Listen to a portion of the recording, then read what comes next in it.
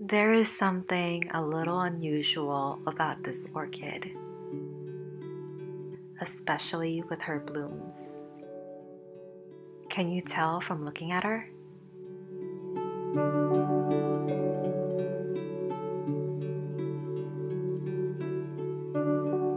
As she is developing her flower spike, I've been playing with how I face her towards the light source. It's been weeks of facing her in the opposite direction. And you can see that all of her older blooms are facing one way, and all of her newer blooms are facing the exact opposite way. It's crucial if you prefer the blooms to face a certain way to position her correctly towards the light source.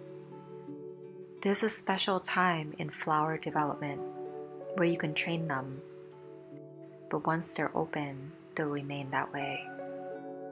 See the direction that all of the little buds are facing.